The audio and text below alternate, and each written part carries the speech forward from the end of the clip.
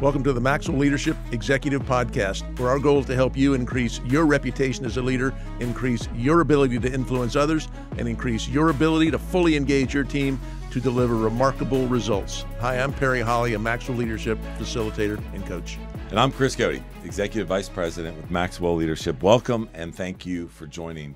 As we get started, I'd love for you to share this episode, this content with your team, with your leader, with those that you serve with, and then have them listen to it and maybe come back together and have a conversation on it. Use it as a learning tool, but we'd love for you to share these podcasts. That's what we do it for. It's a value add, and we would love for you to do that. If you want to download the Learner Guide to kind of facilitate those conversations, please go to maxwellleadership.com/podcast, and you can download that there. Perry creates, along with the content, he creates that learner guide for you to be able to use. Excited about today's topic because this is something that we hear a lot from corporate America and the leaders and the teams that we work with. We begin through a discovery process as we coach and consult with different organizations, and without a shadow of a doubt, besides the word communication and culture, we hear them say, we need our team to be a little more accountable. Right. And so today's topic is, can leaders teach accountability? And this is something that I know you mentioned came straight out of a coaching call that you're dealing with. And so if you'll go ahead and name that individual and the organization and talk a little bit about what drove this, that would be great. Go way up. Yeah, that's right. They're like, was that you? Is that you? Yeah. So hold them accountable to it, Perry. Tell them. We're not introducing shaming on our podcast. Yeah, that's right. That's right. No, this was actually a story was that the general manager, I'm on the call, and said that they had come in to work, as she often does every morning, and that the front door was half of it was locked, but the other half wasn't locked. She was astonished, but this was not the first time this had happened.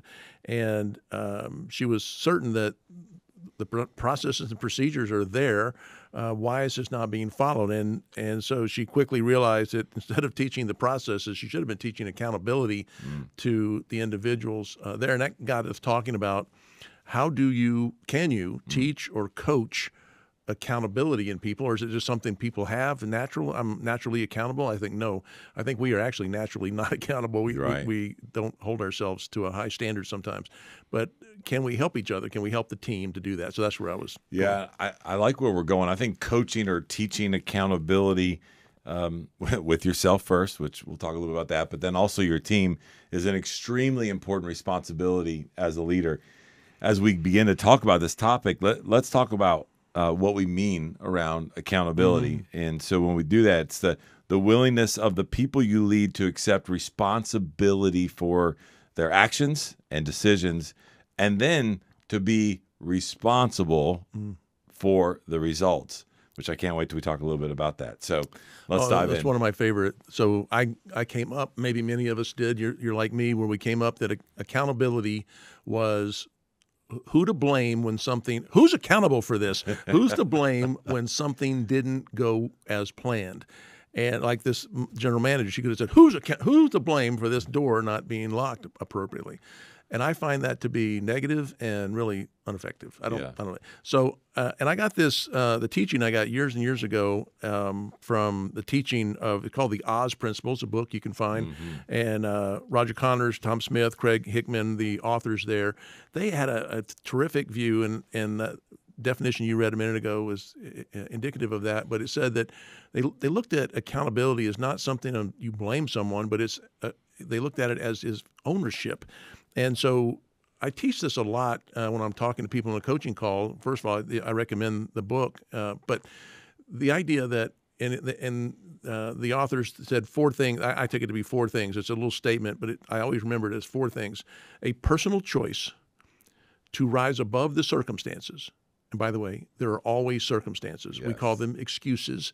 But that, they could have said on the door not being locked. I said, why was the door not locked? Well, it was late. They were running behind schedule. It was cold. It was rainy. They forgot, blah, blah, blah. Circumstance, circumstance, circumstance, circumstance. So a personal choice, rise above the circumstances to demonstrate ownership. I love that. And I just ask my leaders, what demonstrates ownership on your team when on a certain task? What demonstrates ownership? So a personal choice to rise above the circumstances, to demonstrate ownership, to achieve the desired outcome. That's great. And I just think when I looked at that, it became my new definition, and I talk about it frequently to people, is stop yelling at people because they didn't do something right. Find out why they're not demonstrating ownership. Why are they letting circumstances get in the way? Why are we not rising above circumstances? It is my personal choice that no matter what happens, I own it to get the result. Now, what does that mean? It means I own it no matter what happens to get the result. I mean, it's kind of clear to me to do that. So I thought maybe today we talk about 5 or 6 things that would maybe practical ways to do this. I love it. All right, let's do it. Number 1 was setting clear expectations. You can, if you're not communicating what you expect from people, they're going to be fuzzy on what you expect from people. Do they know their role and responsibility? Do they know how what they do fits in? Do they know what they are that they should be taking ownership of? I find when everybody knows what's expected of them, you're taking a large step toward being able to hold them accountable for ownership, that they know that's mine, and I do that. If they're not clear about what the expectations are, they may think, well, it's somebody else's job. Yeah. I don't know. If there's even an ounce that it potentially could be somebody else's job, probably human nature is to kind of let it go that way or say, hey, that's not mine. So I totally agree with you. You know, that leader, she told me that was she did on our next call after that, she said, I love what we talked about, think about ownership, who owned it. So I went person by person, and she said what I came back with, everybody thought it was someone else's job. Yeah. I thought he got it. I thought they got it. I thought somebody, and they didn't get it. And then the door gets unlocked. And I thought, it wasn't clear. Reminds me of the saying of, if you're holding your hand out and you're pointing your finger at somebody else, there's 3 fingers or 4, maybe 4, depending on how you're holding your thumb, pointing right back at you. Right. And so we just will naturally do that if we're not clear on the expectation. It also makes me think about the gap. We talk about the disappointment gap, which is, the definition of that is, hey, the difference between reality, right? Okay, so the door was unlocked. So that's reality. And what the expectations? Well, the leader's going to be disappointed because maybe no one knew what the expectation was, their responsibilities. And then the team's going to be disappointed because they let the leader down, but they didn't know. So that gap right there is definitely our responsibility as leaders to make sure we're doing that, communicating that, and setting clear expectations. And share with, I think you do a nice job of this on our team, but we've made some changes recently on how we're knowing what each other's doing and what expectations are on each person. Maybe you should share that. Yeah, one of the things that I want to encourage our leaders to do is some of us are naturally gifted at loving to hold people accountable. Some of us aren't. You guys may be smiling right now thinking about some that you've worked with, and we're like, oh, yeah, they had no problem keeping our team accountable. On the other side, I sometimes will lean away from that at times. And so when that happens, you got to build a system or a structure or a process to help you lead through that. One of the things that we do, and you've mentioned this on previous sessions we've had here, is on a weekly basis, we've created a peer-to-peer accountability structure and a system where it's not just me holding an individual, it's our team holding each other. I like to say individual responsibility, collective pride. And so we as a team are working together and we're reporting on our individual responsibilities, but as a team, we're being collective and we have pride about what we're trying to do. And so we're looking and we're saying, hey, Chris, you mentioned that you were going to get this done or you were going to hit that number and you didn't. Why? What can we do to help? What did we miss? And so when you do that, again, leaders, if you're not comfortable doing it, it needs to happen in your culture, then set up a system or a process that helps you do that. Hey, podcast listeners, do you have a clear plan for growth? Achieving big results most often does not require big life changes. Small improvements over time compound into big results. Download the Maxwell Leadership app. It's the new free app where our expert guides and John Maxwell help you pace your leadership journey and set a clear plan for your own personal growth. You can also find all sorts of resources on the Maxwell Leadership app, including this podcast, information on upcoming events, and much more. Just search Maxwell Leadership in your app store and download the app today.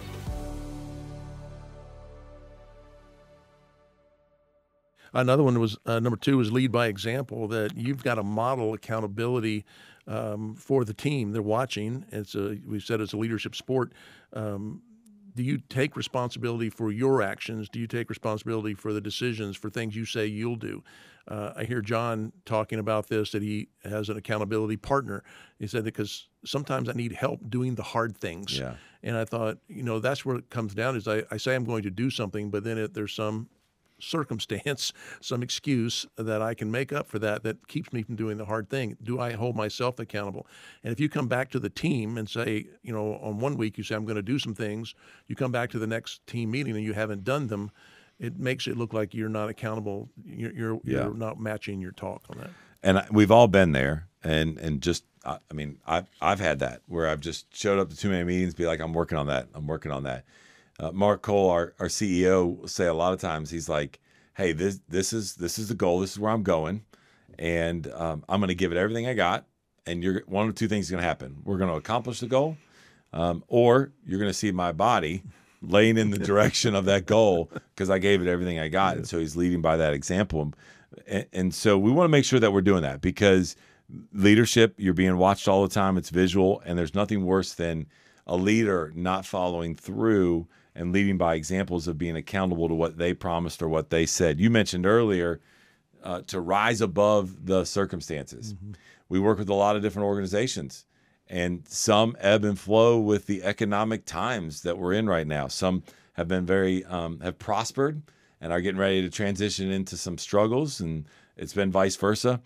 But no matter what's going on in the economy, the circumstances around, you can't have excuses. You've got to develop a plan, then you got to lead by example, and we got to make sure that everybody's doing their best to rise above any and all of the circumstances. I think number 3, this was big for me, was providing feedback. If you want to train to accountability, you've got to let people know how they're doing. And one thing I've been found very effective was this whole idea of rising above the circumstances. Is we often are so good at telling people why we didn't get something done, we're not realizing that's circumstances. Yeah. And that if you've taken, and steal one from Jocko and Leif on extreme ownership, saying if you're taking extreme ownership of something, it really doesn't matter what happened. You own it. And that if I'm going to be fully accountable, I just can't make these. So if I give people feedback, is every time you don't get something done, you're telling me these reasons. And some of them are really good reasons, but they're just reasons. And I want to know what's your plan to get it done. And that's where the feedback helps drive accountability and teaching people that you are paying attention and you need them. I can go around all day holding you accountable, I'd rather you be holding you accountable. Yeah, I don't have time to, are we holding ourselves accountable? Yeah. This will be a silly example, but I want to share it with you because I think it's relevant to our conversation. We're in studio here in Atlanta today, and we were scheduled to start at a certain time. And I received a text from our leaders, both Jake and Perry, basically saying, "Where are you? You're 12 minutes late." Well, what did I do? Immediately, I was like, I was watching for your car in the parking lot. I came up with all these good reasons in my mind. You needed me to print something off for all these things, right? I'm trying to put it off on somebody else. Oh my gosh. At the end of the day, you're providing feedback for me. And this is a silly example, but this is true, right? Of saying, hey, no, where you at? And then we have this little saying around here where we're like, it smells like late. Yeah, it smells like an excuse, or it smells like being late, or it smells like Jake waiting on us. And so even just having that real time feedback is it's a silly example, but I immediately went into, well, I didn't see your car in the parking lot. I thought you were running late. Yeah. None of that matters. I should have been down here at the time of what we started. When it comes to feedback too, I like to talk about, especially around accountability, and you mentioned this a little bit, like do it regularly.